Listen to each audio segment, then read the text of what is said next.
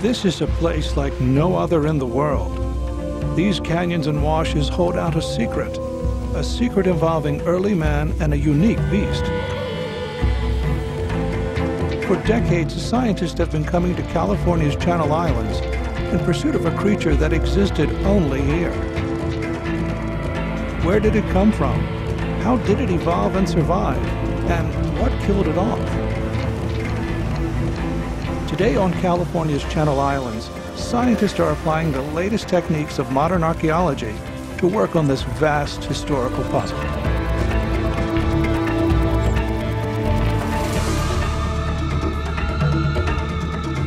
These islands are the key to understanding a creature that appeared suddenly and then vanished.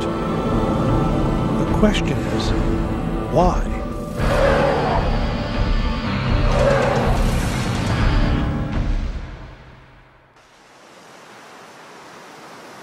Sooner or later, everyone who studies pygmy mammoths comes to the Channel Islands.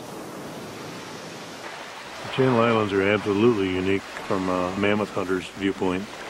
They're the only place in the world that we've got pygmy mammoths, meaning a mammoth that's roughly half the size of the mainland mammoth.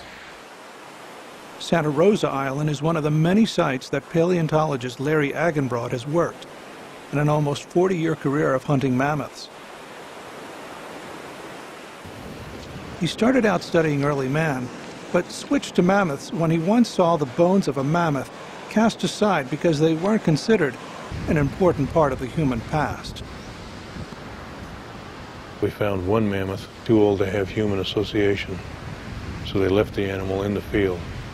And I kind of felt like that was wrong, and ultimately I made a conscious decision to forget the people who hunted them and study the mammoth.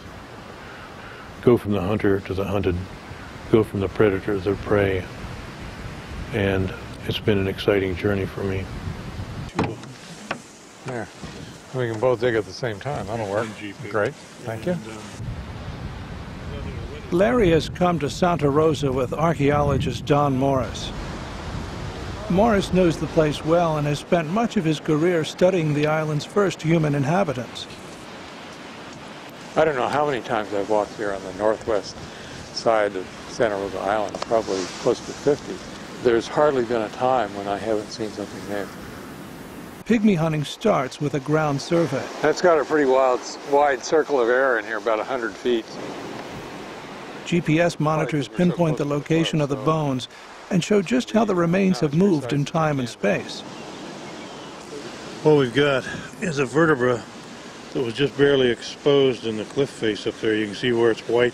That's what was exposed. This is a pygmy mammoth. Pretty good specimen. So far, Larry and Don have located over 140 sites that hold mammoth bones, mostly pygmies. The pygmy mammoth is an island form of the Columbian mammoth, which is the most common mainland mammoth for temperate North America. The pygmy was in essence a Columbian mammoth, shrunk by more than 50%. They weighed 2 tons and were under 6 feet. The head had a slightly higher crown than a Columbian. Tusks averaged 2 to 3 feet. The trunk was perfect for eating and for touching others of its kind. Its short legs and muscles were made for these islands. Thousands of years of island evolution went into this creature.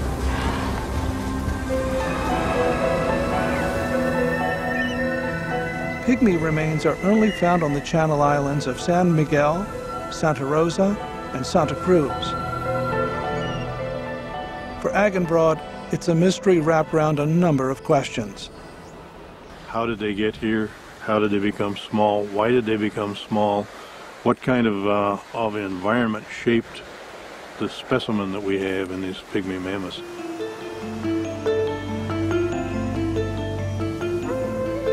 These mammoth-laden islands are part of the Channel Islands National Park, a sanctuary for marine life. In contrast to the commerce that steams down the Santa Barbara Channel, These waters are full of sea life.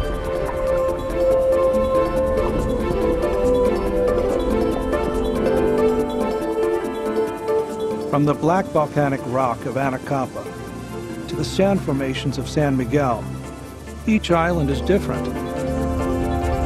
Isolation spanning great stretches of time has created enclaves that harbor a vast array of plant and wildlife.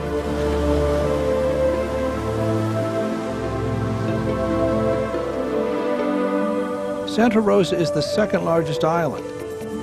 Its 82 square miles are largely folded mountains, chiseled canyons, and rolling marine terraces.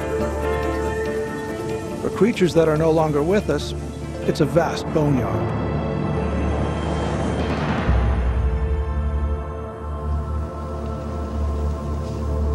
For thousands of years, the grasses of Santa Rosa provided for the island creatures. And for most of this century, that grass made ranching possible. Today, the cattle are gone, and the island is reverting to its natural state.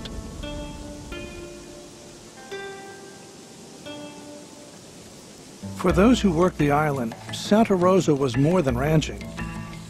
It was an education, a life lesson in evolution.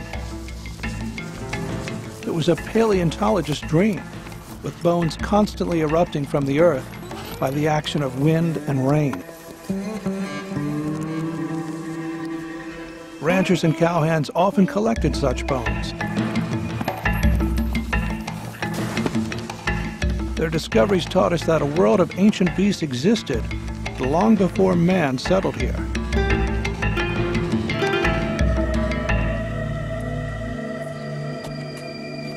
Though mammoth bones often show up suddenly and insistently, few finds were as stunning as the one made by geologist Tom Rockwell. We found the spinal column and the back of the skull of a pygmy mammoth exposed, eroding out of the edge of a Pleistocene dune. The entire column from the back of the head all the way down to the pelvis was exposed, and it had lichen growing on it. It was clearly old. I didn't realize at the time or appreciate that it was unique. I went down and looked at it, and I was accustomed to seeing isolated bones. I'd never seen any bones articulated, that is, lying next to one another in the position, and I was just blown away.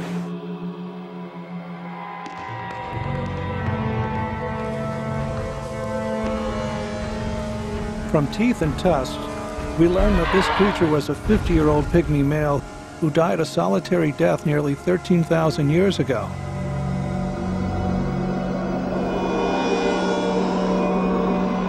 His remains, hidden and protected under a sand dune, are a blueprint for studying pygmy mammoths. They also brought Larry Agenbrod to Santa Rosa. It was 1994. Agenbrod was then a Colombian mammoth expert. This would be his entree into the pygmy world. This is one half the pelvis, the other half's down here. You're going right up the backbone. In the position where Louise is at, you have the two shoulder blades, or scapula, right up the neck, and you have a partially damaged cranium. And if we're real lucky, I'll show you the tip of the tusk very shortly. There it is. We had this animal that was completely articulate. Even the tiny little bones in its littlest toe were still there in life position. Little arthritic spurs between the joints were still there. The breastbone was still in life position. The little bones that support the tongue, called hyoids, were still in the animal in life position. It's like he just laid down to take a nap and never woke up, and the sand dune came gently over him while the body decomposed and kept him in perfect condition. Those are really rare instances. They're highlights in paleontological work. Almost instantly, the importance of the find was recognized, and the skeleton was moved from its island to the mainland. The bones were coming back home, to the continent the mammoths had left so long ago. They had a story to tell, and it wasn't just about mammoths, it was about man.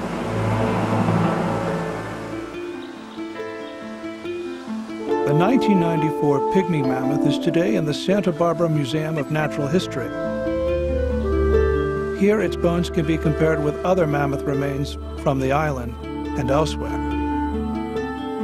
We have more than 1,000 pygmy mammoth bones here at the museum, and we have a few hundred Columbian mammoth bones.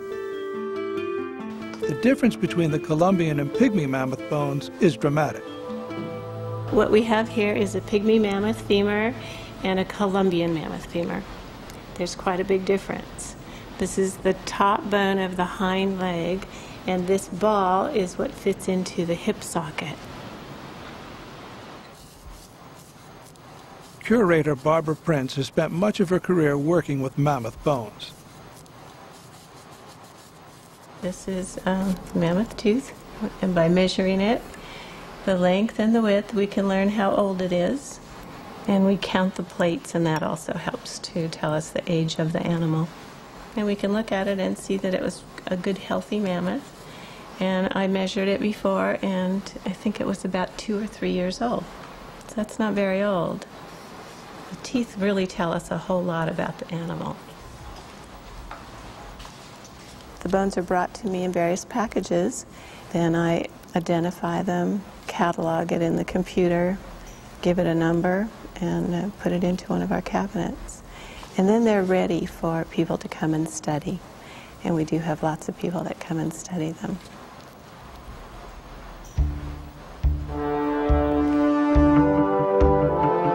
The first pygmy mammoths were reported as early as 1873. But fossil hunter Chester Stock in the 1920s was the first to intensely study them. He spent a lifetime researching the world of long-extinct mammals and mounted several expeditions to the Channel Islands. Stock was the first to see the pygmy as a new species, a species he called Mammuthus exilis, the exiled mammoth.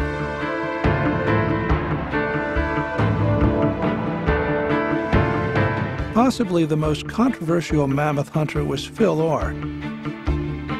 He often lived on the island trying to uncover its secrets. Mainly his interest was in the interaction between mammoths and early humans. It was man, he concluded, who hunted the pygmies to extinction.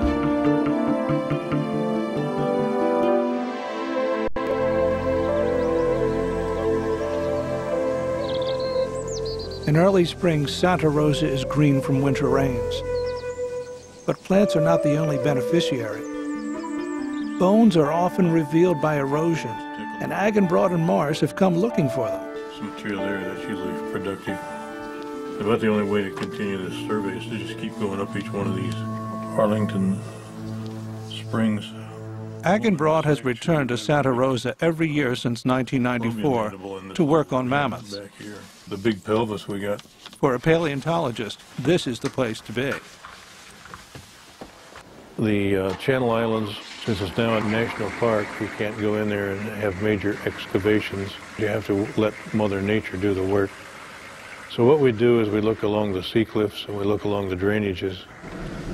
Today, we're going to localities that have been productive for years, and it's a matter of seeing what has been exposed by winter rains. It's just like this giant fruit cake. The pygmy mammoth fossils are the raisins in the plum cake, and we're going to go along and find them.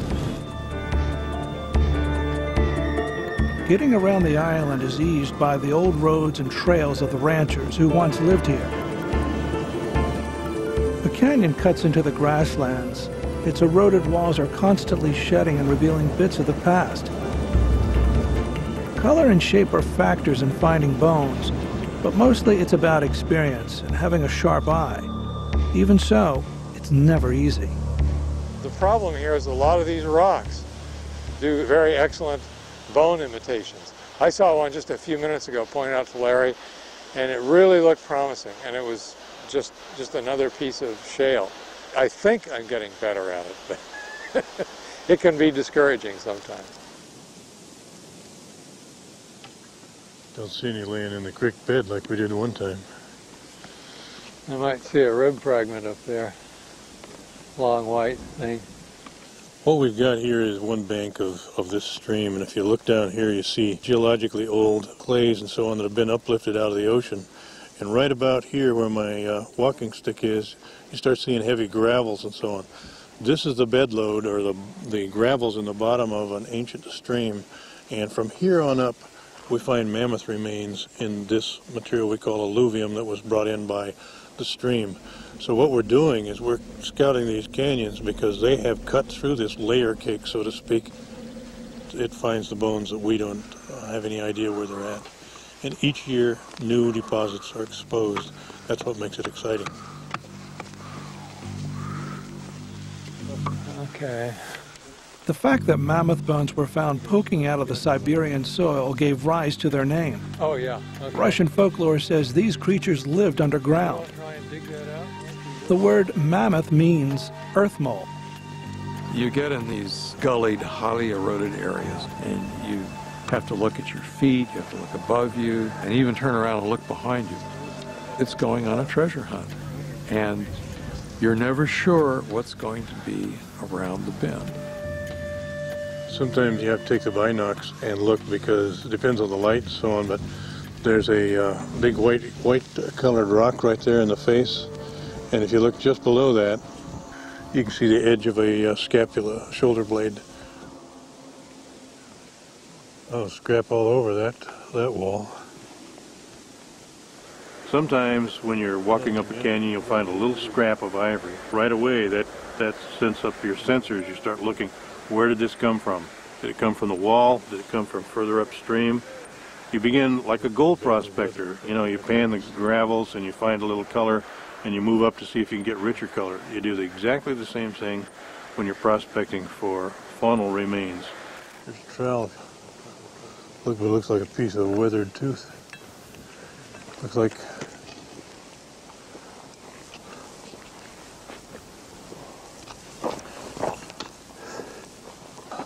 a big rib up here, I think. It's been freshly exposed. This end's essentially broken off. We've got a little bit of flat long bone up in here, like maybe a scapula or a pelvis blade. As we're going up the creek, we'll find more in about this level. I've never been any place other than the Mammoth site in South Dakota where we had so many individuals in one relatively small area. This island is 53,000 acres, but almost everywhere we look, we find mammoth remains.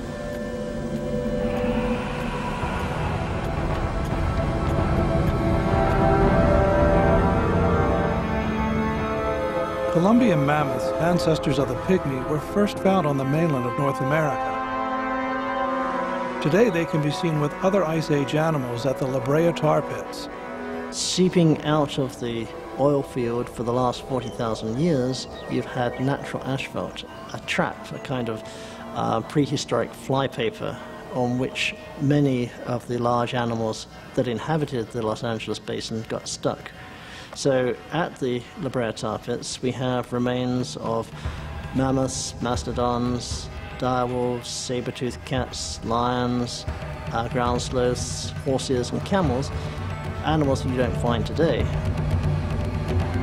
The La Brea tar pits gives us a detailed picture of life in North America during the last Ice Age, between 40,000 and 9,000 years ago. Still, of all the large mammals at La Brea, only the Columbian mammoth is found on the Channel Islands. The Columbian mammoth is a North American species. It is essentially middle Pleistocene to late Pleistocene. It's a herbivore that lived in the Great Plains, the grasslands, mostly from the Great Plains into the southwestern United States.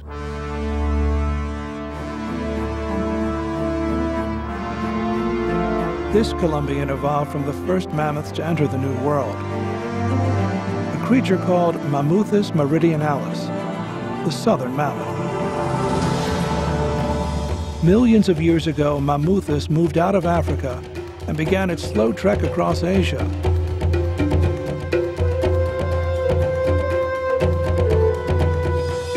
After crossing the Bering Land Bridge, They settled down in the New World and evolved into the Columbian.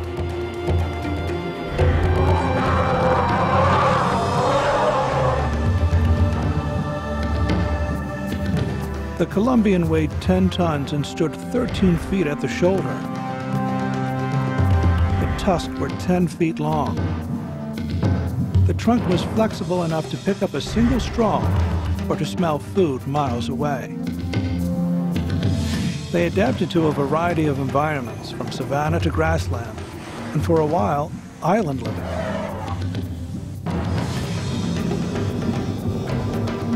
Larry's interest in pygmies came late in his career. Before that, he studied the Columbian mammoth that once roamed the Black Hills of South Dakota. South Dakota is sort of unique. We have Columbian mammoths here and we have woolly mammoths. If you look at the map of South Dakota, the Missouri River essentially cuts it in half. 26,000 years ago, that area east of the Missouri River was glaciated. West of the river is still unglaciated, essentially a cold grassland in this Black Hills region. Larry is the founding scientist of the Hot Springs, South Dakota Mammoth Site. It's a museum built over a sinkhole that eons ago drowned and entombed a great many ancient beasts who came there to eat and drink. As of last July, by tusk count, we have 52 mammoths, 49 of which are Columbian mammoths, 3 are woolies. The Columbian mammoths, as far as we know, had behavior patterns very similar to elephants. They were social animals with matriarchal groups for the young part of an animal's life. As soon as males became adult, sexually mature, they were ostracized from the family group. We try to understand the behavior of Columbian and pygmy mammoths by studying today's elephants. They seem to be very social in that they greet each other. They probably use their trunks to express affection. We think, we have no way to know, but we think they probably had the same or similar emotions as we see in African elephants today. I'm particularly intrigued with mammoths because here's an animal that's been on this continent for more than 2 million years and has made it right up to 11,000 years ago. It was a contemporary of human beings when they first came into this continent. It was also the subsistence base for some of those human beings. It's an animal that has recently, in human lifetime, become extinct. That makes you ask questions, why? It's an intriguing detective story, if you will.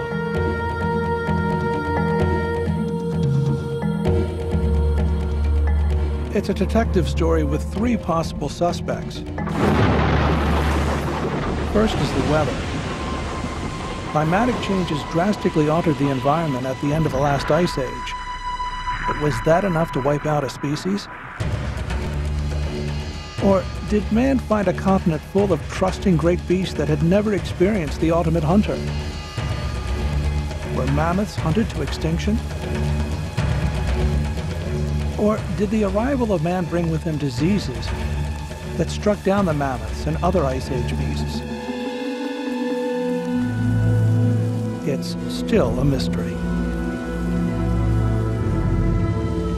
How the mammoths got to the Channel Islands, however, appears to be settled.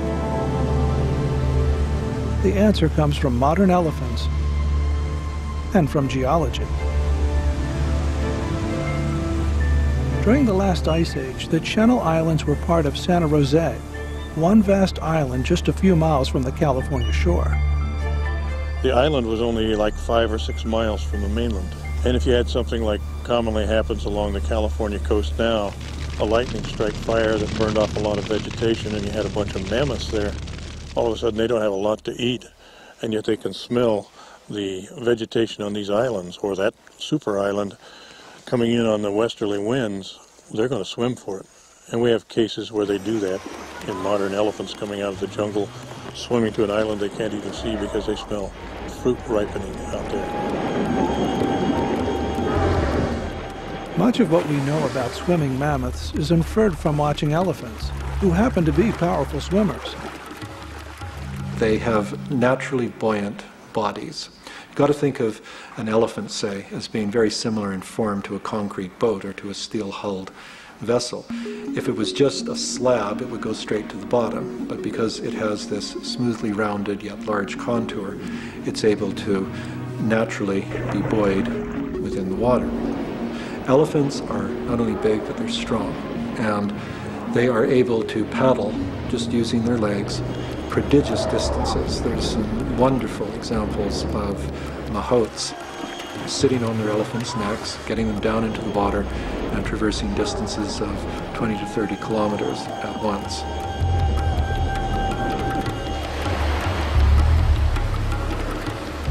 Many thousands of years ago, there were probably several migrations of Columbians swimming to the great island of Santa Rosa. However, by the end of the last ice age, rising sea levels transformed the landscape and formed the Channel Islands.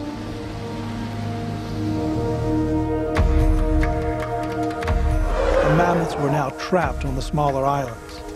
To survive, they would have to change.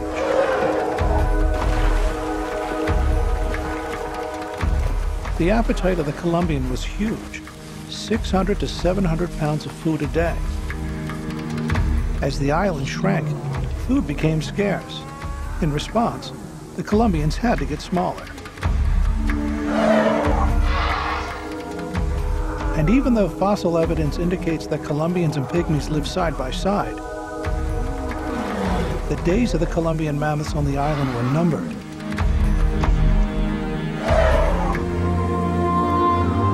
Evolution had created a new species to adapt to the island's limited resources. The Pygmy Mammoths had inherited the islands.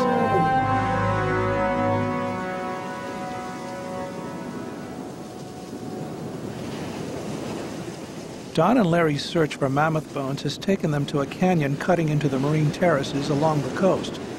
Well, we got a bone in the wall. We don't know exactly what it is yet. We'll at least check it out. The odds are that it's probably mammoth.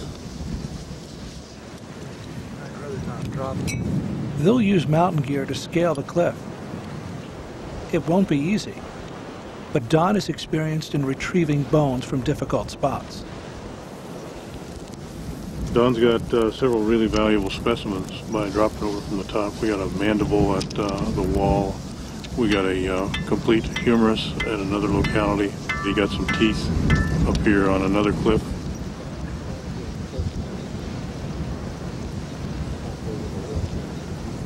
You don't do this for fun, but it's a good way to get this stuff back. It's about the only way.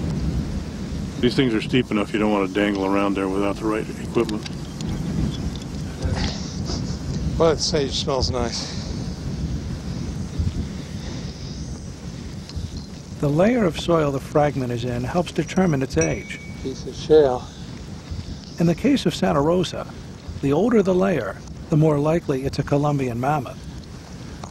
But as you come closer to us in time, closer to the surface of the ground, more likely it's a pygmy. Okay.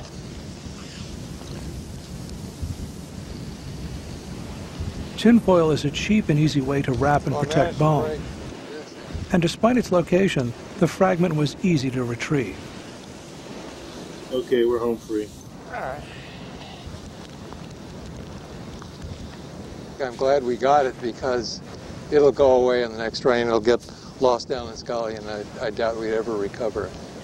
So something is definitely better than nothing.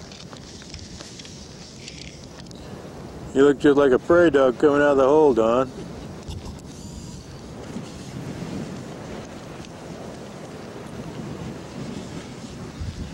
And I think about every time we've been out here, we've had a ranger on the rope trick to get something that was over the side on a cliff. And I don't think there's any question that it's a mammoth rib. So it's a big one. This could even be a Columbian, because Pygmy mammoth rib is, of course, much smaller than the Columbian. We get about 10 pygmies for the remains of any Columbian that we get. So these are the ancestral animals, and the others that we're finding are the descendants, the island-shaped mammoth. In the end, Santa Rosa can be seen as a petri dish for watching evolution. Plainly, the mammoths didn't come as tiny mammoths. They came big and grew small. It possibly took only about 3,000 years for the Columbian to evolve into a new species, the Pygmy Mammoth. I'm finding an animal that was apparently ideally shaped for this island and may have been existing on this island yet if we hadn't had the arrival of humans. Similar stories of dwarf elephant-like creatures called proboscideans turn up around the world. The Mediterranean once had 3-foot-high elephants. Indonesia and the Philippines had dwarf stegodons, an earlier form of proboscidean. But pygmy mammoths are only found off North America. In every case, islands are the key. On the Channel Islands, finding pygmy mammoth bones is not about luck. Larry's search is to do with reading the geology and then placing careful bets, Try and get under it. no matter how remote the site. Let's get it a little higher. This time, it's pay dirt. We've got the head of a right femur, the upper hind leg bone. And this is an adult because the femur ball is fused to the shank. So what we'll do is we'll take this out. It's probably a pygmy mammoth, although it could be a small female Columbian, but I'm betting it's going to be a pygmy. Where you see that break in the wall over there, from there up is Pleistocene, from there down is older than Pleistocene. And what that means is we're right on the contact with tertiary sediments that are being lifted up out of the ocean and land sediments being placed on top of them. And the mammoth is one of the land animals that would be in that sediment. So I think this is a neat find. Despite the wind and heavy surf, there's no end to finding bones. What we've got here is a badly exfoliated or eroded tusk. Because it is so badly eroded, we probably will not collect it. Guess what we got right here? Ah, tooth. This is one tooth plate. What? An unerupted tooth plate. So the more we look, the more we're finding right here. This is one of the ankle bones from very likely this larger animal. This looks on the big size for pygmy, so it might be this female Columbian. Okay, we got the proximal end, the near end of a tibia here. And there you can see the imprint of the bone. And these are the facets where the femur works against it. So this would be, if I were a mammoth,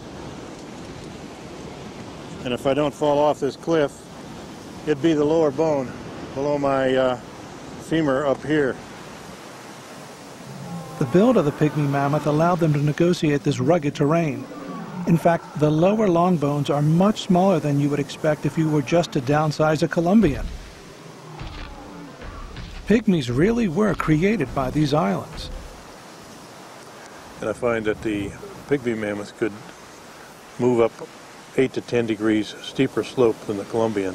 There's another thing that happens if you're going to be on steep slopes and you come down, you've got to have different musculature in your front limbs, and I'm seeing that reflected in the bones on the pygmy mammoths. We got a femur, we got a tibia, we got a patella, which is the kneecap. We saw this big tusk that's exfoliating. We know there's a scapula in the wall down there. So here it is, Good Friday. It's kind of like an Easter egg hunt. Only instead of finding colored eggs, we're finding mammoth bones. Although the bones tell us much about mammoths, where was early man in all of this? In the beginning, it was the pioneering work of Phil Orr that brought notoriety to the bones of Santa Rosa.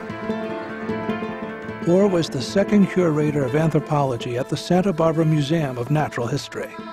In the 1940s, he became interested in Santa Rosa Island and began a long-term research project on Santa Rosa Island to try and look at the whole scope of geology and archaeology.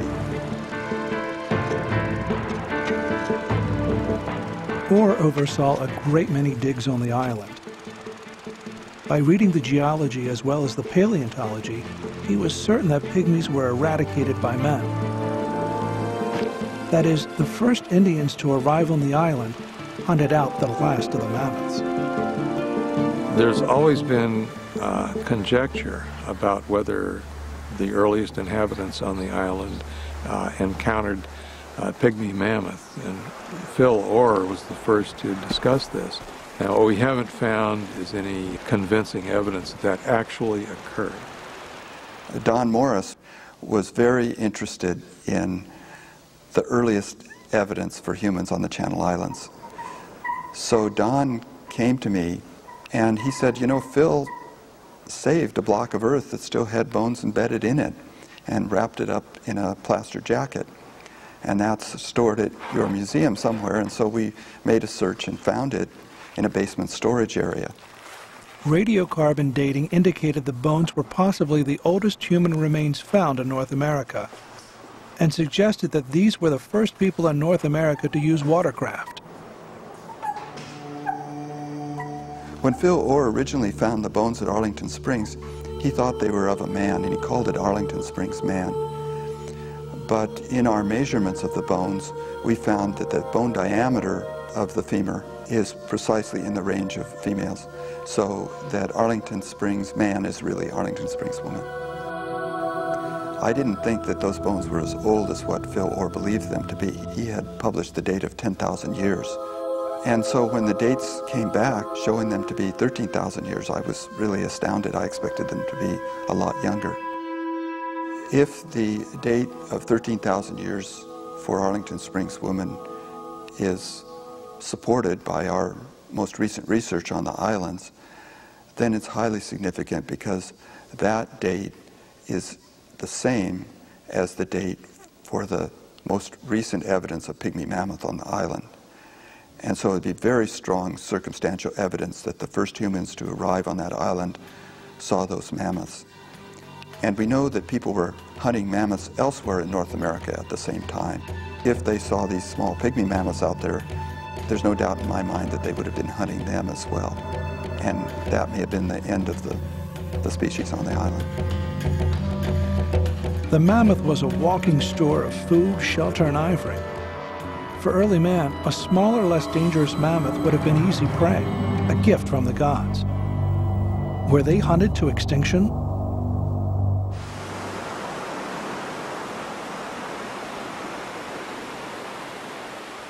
On the south side of Santa Rosa Island, a ranger station will be home to a team of geologists, archaeologists, and computer experts. Maybe up on the top, maybe where his other... Led by archaeologist John Johnson, they are looking to confirm the date of the Arlington Springs woman as the oldest human skeleton found in North America. More important, they're looking to uncover the relationship between early man and Pygmy mammoths.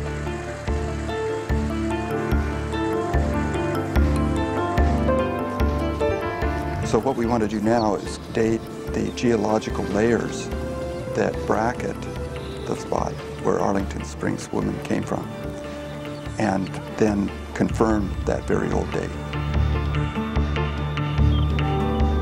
If the date of the earliest human presence on the Channel Islands can be fixed, that date could in turn reveal something about when and how people first came to the Americas.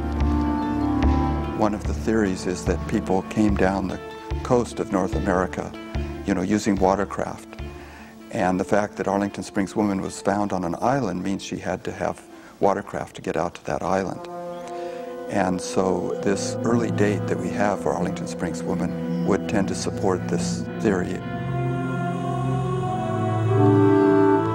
In 1959, Phil Orr excavated the Arlington Springs woman here. Recent excavations are an attempt to understand the stratigraphy to confirm the date of his find. About 1994, we cut a series of benches into the side of the hill so that we could look at the entire section. The bones were recovered from about 9 meters, or 30 feet depth.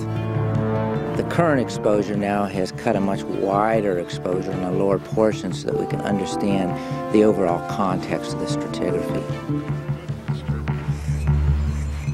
Johnson's team will use a number of tools to paint a picture of the ancient island. Stratigraphy will help confirm the date of ore's discovery.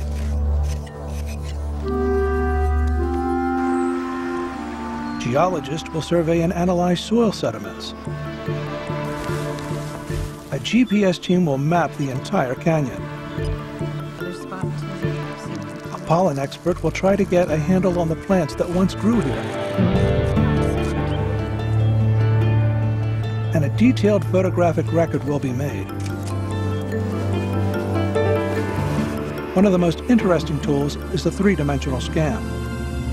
I'm scanning the area that they're investigating so that they've got three-dimensional measurements of everything they're doing. So I'm doing a large-scale scan or survey of about 1 million points and the areas where they're dug up the old woman's bones.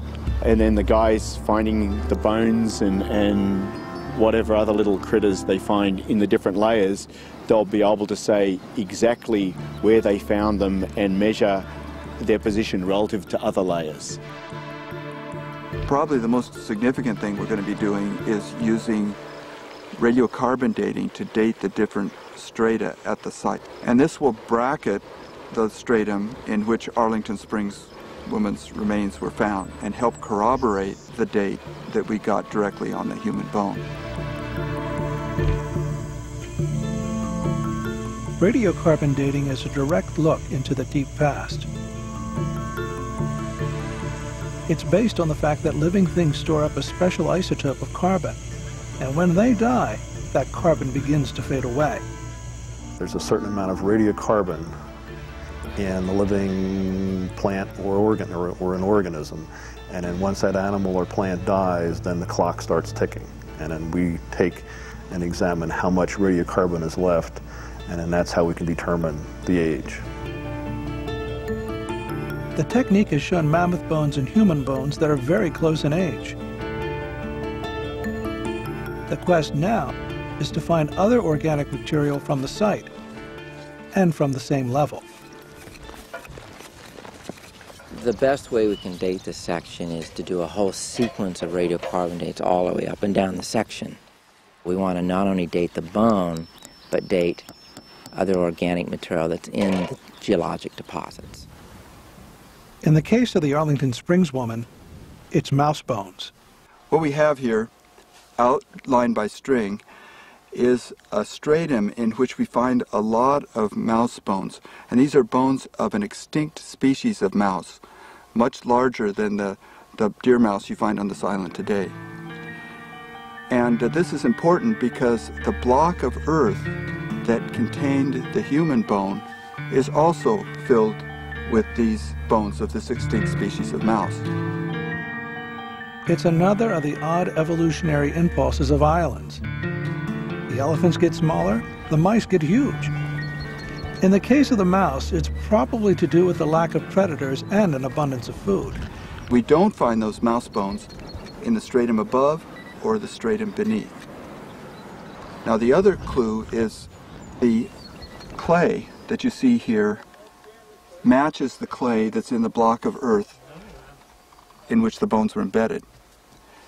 And the sandy layer overlying the clay matches a corner of that block of earth. So we feel pretty confident that the block of earth in which Arlington woman bones were embedded is the same as what we have here. By matching mouse bones and clays, they can be sure the stratum they are working today is the same that Phil Orr worked many years ago. Don Morris sees a connection with the Arlington Springs woman and pygmies. I like to say the first people may have, and the emphasis on may have seen the last pygmy mammoths. Whether they hunted them, whether they had any mammoth burgers to go along with their seafood diet, we absolutely do not know. If you say, here's the mammoths, and their time range is here,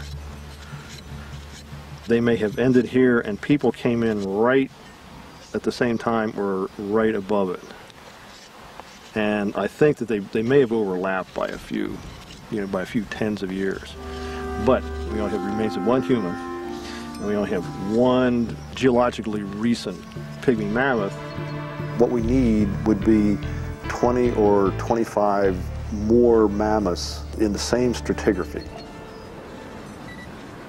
Arlington Springs woman is dating right about the same time as the last mammoths that I've dated.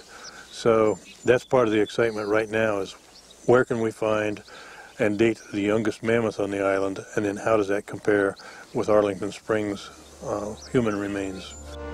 Did the people of Arlington Springs witness the last of the mammoths? And did they have a hand in their final moment on Earth?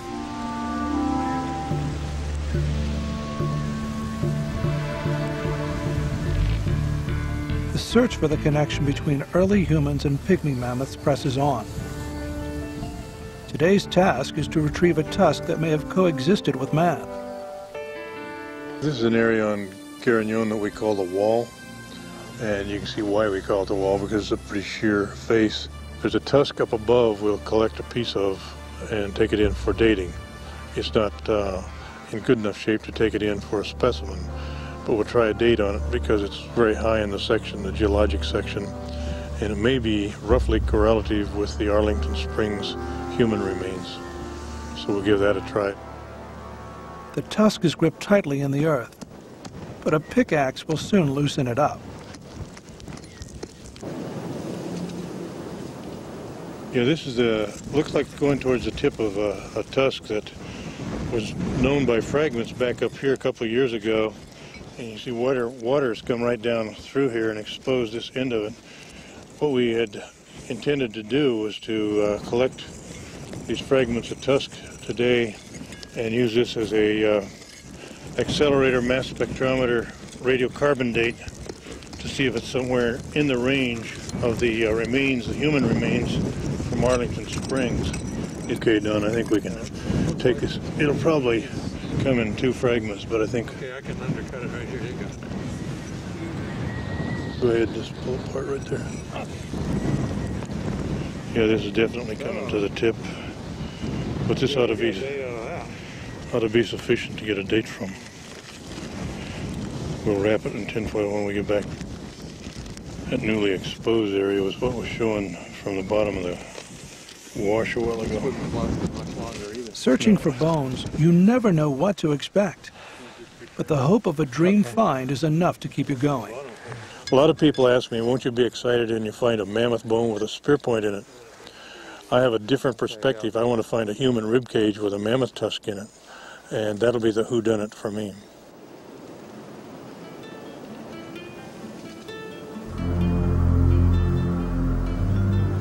Mammoths disappeared from these islands over 11,000 years ago, and we still don't know why. Was man the culprit? Phil Orr, clear back in the 60s, his hypothesis was that the first people on the island ate the last mammoths, and it's looking a little more like he might have been right. We need the hard evidence to back him up or to prove it wrong.